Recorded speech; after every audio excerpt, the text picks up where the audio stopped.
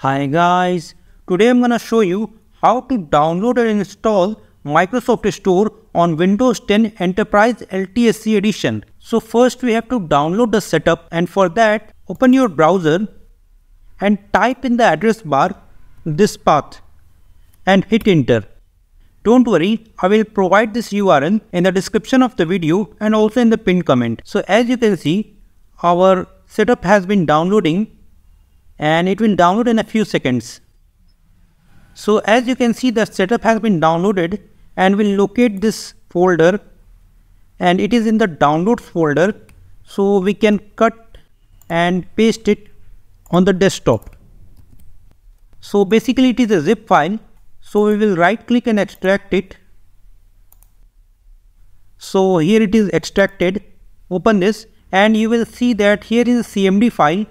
So select this file and right click and click on run as administrator. Click yes, and as you can see that a command prompt has been opened and it is installing Microsoft Store on my Windows 10 Enterprise Edition.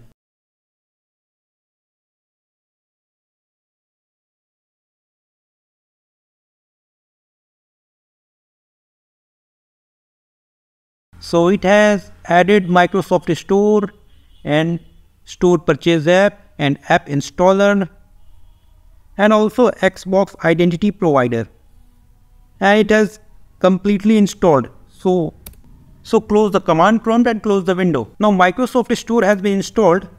Go to Start menu, and as you can see that Microsoft Store is listed here. Open it, and first thing you have to do is click on this three dot and go to My Library and go to Installed and select App Installer and wait for a few seconds. So it is updating the App Installer.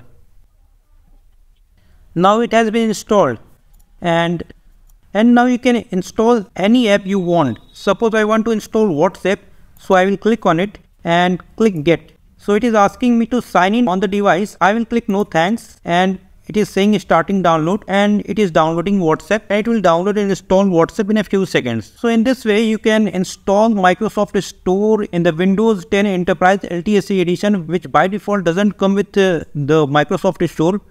And thank you. I will meet you in the next video.